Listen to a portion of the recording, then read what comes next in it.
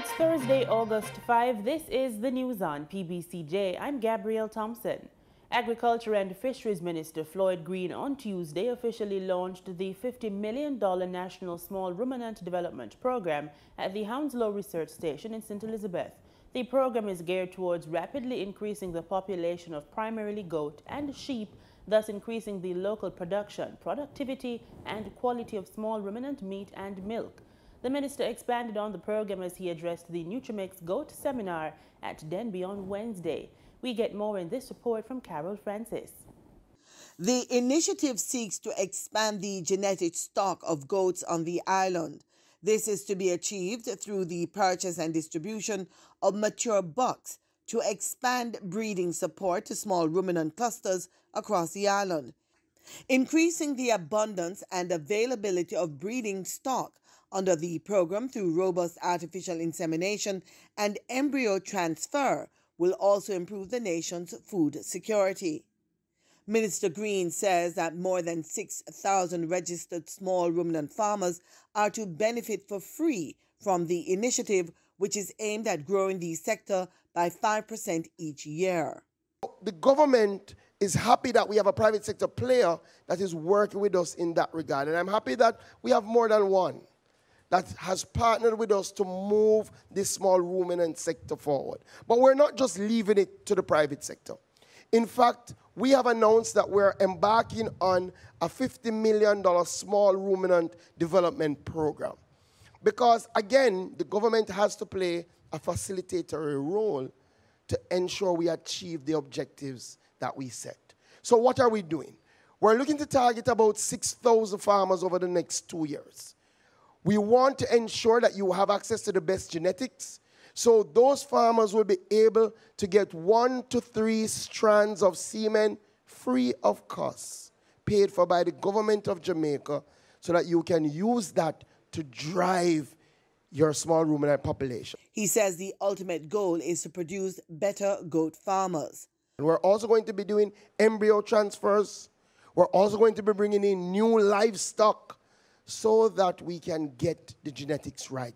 But importantly, we're going to be doing significant training around feed, around your rations, around your husbandry practices, your fodder banks, all of the elements that you need to be better goat farmers. For the news on PBCJ, I'm Carol Francis.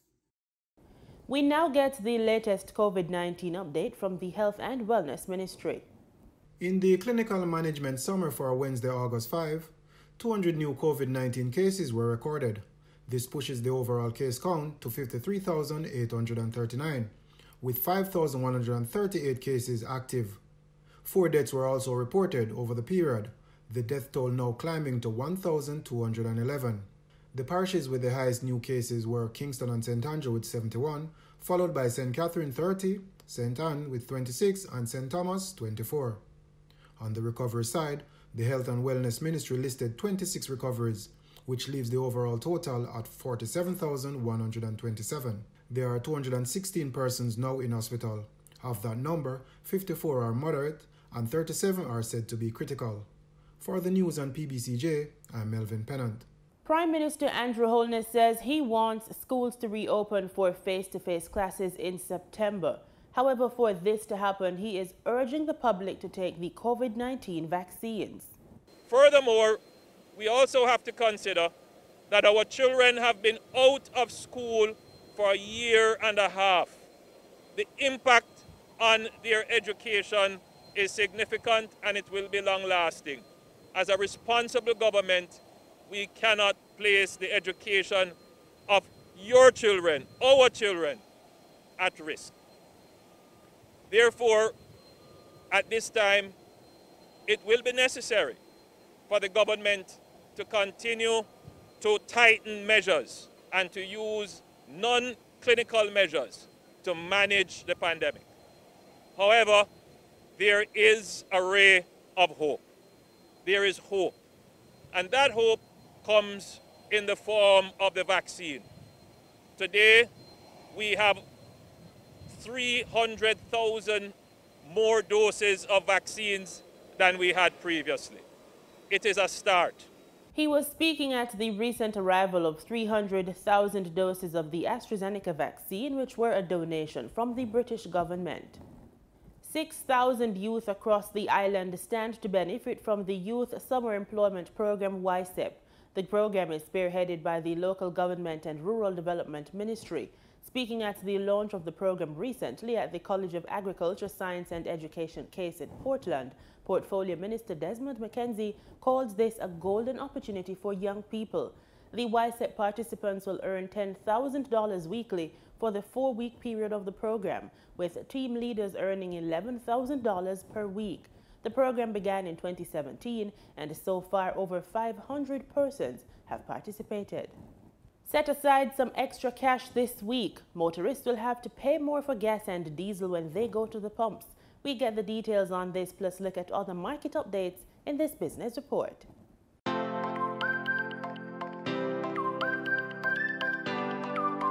Effective Thursday, August 5, motorists are to pay more at the pumps for gasoline and diesel. Following increases of $1.77 and $1.23 respectively, 87 and 90 octane gasoline will be sold for $157.56 and $164.84 per liter. Automotive diesel fuel saw an increase of $1.28 and will be sold for $147.77 per liter. Ultra-low sulfur diesel is up by $1.33 and will be sold for $157.19 per liter. Kerosene saw a price increase of $1.47 and is to be sold for $125.14 per liter. Propane liquid petroleum saw a price increase of $1.90 and will be sold for $69.15 per liter, and butane liquid petroleum will be sold for $76.96 per liter after an increase of $1.48. Be on the lookout for price changes as marketing companies and retailers will add their markup to these prices. In Wednesday's trading session, the JSE combined index declined by 404 points to close at over 400,000 units. Overall market activity resulted from trading in 87 stocks, of which 31 advanced, 36 declined, and 20 traded firm. The junior market index declined by 23 points to close at over 3,000 units. Stocks advanced for Blue Power Group Limited, CAC 2000 9.5% preference shares, and Caribbean Cement Company Limited. Stocks declined for 1834 Investments Limited, Burita Investments Limited, and CAC 2000 Limited. Trading firm were Access Financial Services Limited, Caribbean Flavors and Fragrances Limited, and Consolidated Bakers Jamaica Limited. Future Energy Source Company Limited ordinary shares was the volume leader with over 1.6 million units, followed by Scotia Group Jamaica Limited with over 1.3 million units and Trans Jamaican Highway Limited with over 1.1 million units. In foreign exchange trading for Wednesday, August 4, the US dollar sold for an average $155.28. The Canadian dollar ended trading at $123.83. The pound sterling traded for $216.16, and the euro sold for an average $186.65. In market data for oil, prices rose towards $71 a barrel on Thursday on rising Middle East tensions, while fresh movement restrictions imposed by countries to counter a surge in COVID-19 cases threatened the demand recovery. Brent crude futures added 50 cents to $70.68 a barrel. Brent crude futures added 50 cents to $70.88 a barrel after earlier dipping below $70 for the first time since July 21.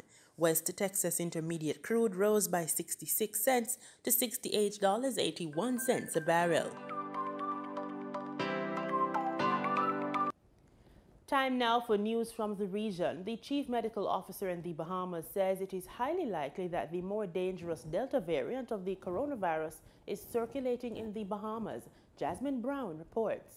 Medical officer was candid in her comments as she insisted the rapid spread of COVID-19 now likely means the Delta variant is here. Sequencing process, because we have to send it out of the country, is delayed.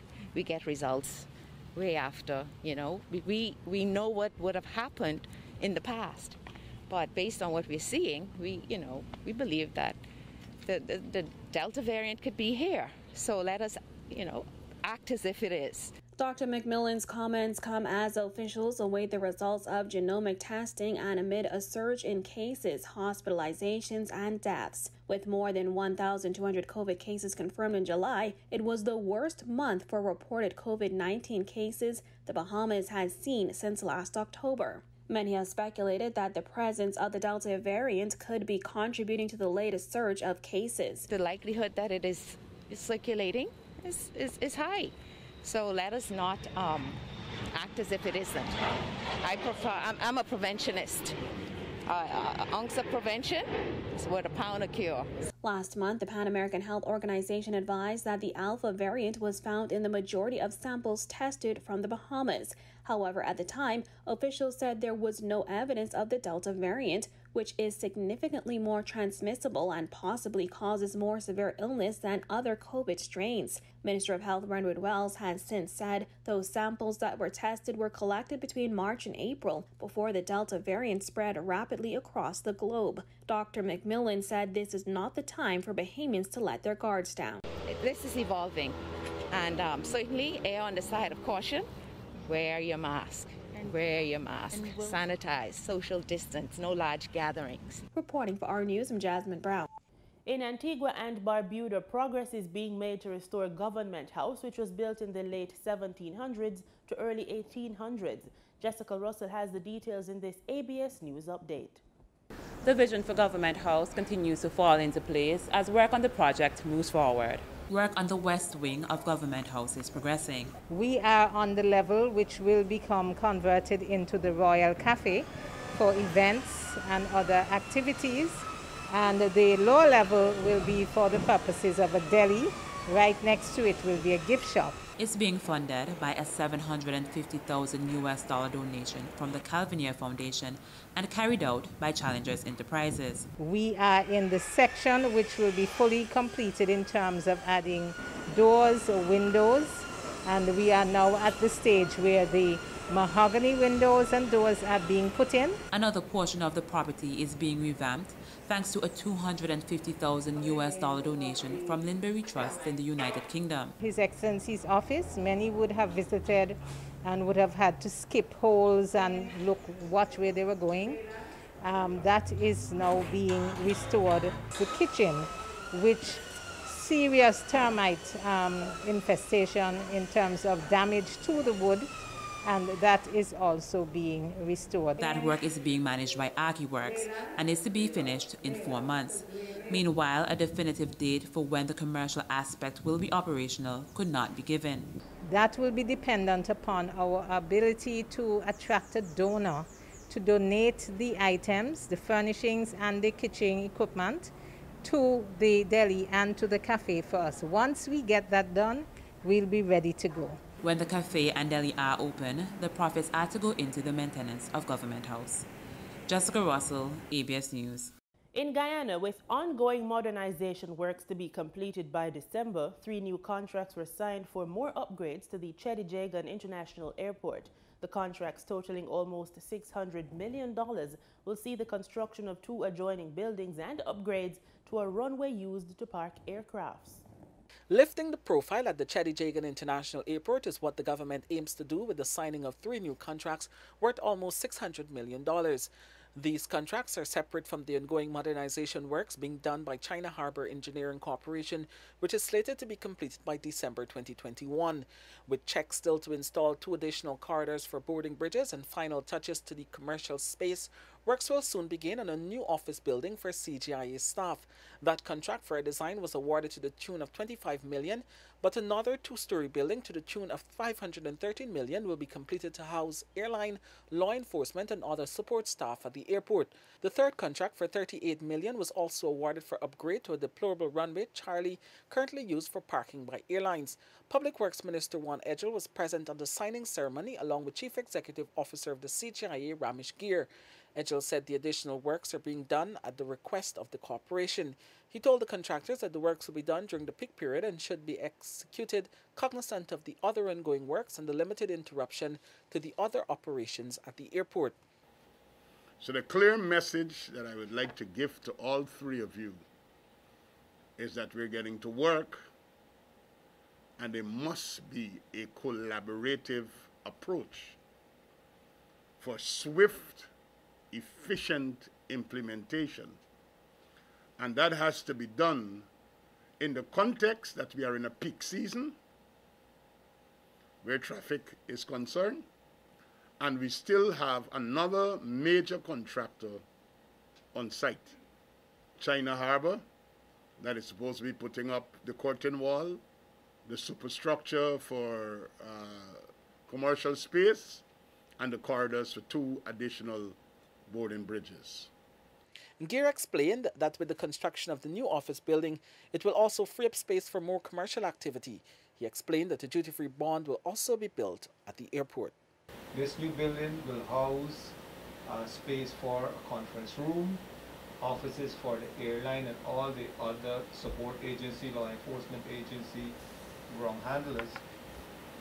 Because what is happening at the moment, Minister, the demand from the existing operators and from the new carriers for offices, we don't have enough space. Additionally, with the expansion work that is taking place and the extension of the existing terminal building, we have more duty-free shops and more concession. So the duty-free shop, you normally have to have a bond, a duty-free bond to store their goods. So this new building is going to also house a duty-free bond. Upgrade works at the CJIA have been ongoing for several years now. Newsroom, Kurt Campbell. In sports, we put the spotlight on the latest from the ongoing Tokyo Olympic Games. Our very own Melvin Pennant has the details. Ansel Parchment created one of the biggest upsets in the track and field competition of the Olympics Games in Tokyo on Wednesday evening, when he won the 100-meter hurdles with a stunning run, beating favorite Grant Holloway of the United States in the final. Ronald Levy, the national champion, took the bronze in his first major global final in 13.10 seconds, just behind Holloway. In the men's 400-meter finals, Christopher Taylor ran a personal best of 44.79 seconds to grab 6th place. The event was won by Bahamian Stephen Gardiner, followed by Colombia's Anthony Jose Zambrano taking silver in 44.8 seconds, and Grenada's Kirani James in 3rd place. In the relays, Jamaica's men's 4x100-meter relay team booked a place in the final at the Tokyo Olympics, winning their semi-final heat with a fine 37.82 seconds at the Olympic Stadium Wednesday evening, Jamaica time. The Jamaican women's 4x100-meter relay team also are safely through to the final after placing 3rd in their semi-final. For the news on PBCJ, I'm Melvin Pennant. St. Lucian Olympic swimmer Michaeli Charlemagne received a hero's welcome after breaking the local record in the 50-meter freestyle at the 2020 Tokyo Olympics. The teenager was among 5 athletes chosen by the St. Lucia Olympic Committee to represent the country. I remember driving into the village, looking at the Olympic rings, and then there's this street with all the countries, all the flags of the countries at the Olympics. That just hit me, and I was like, wow, I'm really here, getting ready to represent my country. 18-year-old Olympian Michaeli Charlemagne has been celebrated for her exploits in the pool after recording a personal best time and breaking the national record at the 2020 Tokyo Olympics. The teen finished 2nd in her heat with a time of 26.99, a 0.28 improvement on the national record, which she set some 2 years ago. Charlemagne says she went into the race with intentions to hone her craft. Going in, my 2 goals were to swim a personal best time and also to just go into the meet open-minded, taking in as much as possible so that it could make me a better athlete as I continue my career. But due to COVID, I was not able to compete in as many meets as I would like to, so that was something that I had in the back of my mind. But I also told myself that I started a new school 2 years ago, and the training has increased, so that was kind of motivating for me. Charlemagne was met with a warm welcome upon her return to St. Lucia over the weekend. Incoming Rosile MP Kenson Casimir says the teen is a role model worthy of emulation by other youngsters, including his children. Swimming and track and field for me They had a Maths of English, Maths and English of our sporting development. They should form the foundation of how we develop our athletes, because I had the privilege of living in Grosley and doing a lot of swimming and of course doing a lot of track and field, and my strength as a cricketer came from my shoulders and back, and that I attribute that to swimming. And as somebody who never really got into a swimming program, I have developed an absolute love for swimming. I have twin girls that are into swimming, and they've heard your name for sure. And of course, you have presented yourself as somebody they could emulate. Member and the past president of the St. Lucia Olympic Committee, Richard Pitterkin, highlighted the grueling journey undertaken by athletes to qualify for the Olympics. You must be glad, in a sense, to be back from Tokyo, because I know what it was like. A lot of people don't understand how tough it is for young athletes generally, what they have to go through in order to represent their country. They think it's a skylark. And it's been years in the making. You've worked hard, you've represented your country, you've represented your sport, and the Olympic Committee had no hesitation in putting you forward for a position to go and to assist you in every way that you can. President of the St. Lucia Swimming Association, Brian Charles, says the organization encountered some challenges on the road to the Tokyo Games. I don't know if it's swimming, but it's like every time we have a national team ready to leave our shores to go and represent us as a people, there is always tremendous trials and tribulations that follows the St. Lucia national swim team. And I've always been a part of it. From our unlucky events in reaching up to Peru, where under all the odds, we came out in flying colors. Michele now went to Tokyo, and again all odds, starting with her own personal affairs. She came out and she made all of us proud. Jean-Luc Zephyr also competed in the 100-meter freestyle. He clocked a final time of 51.94, placing 54th overall out of 71 swimmers. The association vows to work with swimmers in a bid to increase the number of qualifiers for the 2024 Olympics. Gina Filippi, HTS News Force. And that's our package. Thanks as always for making it PBCJ, the People's Station.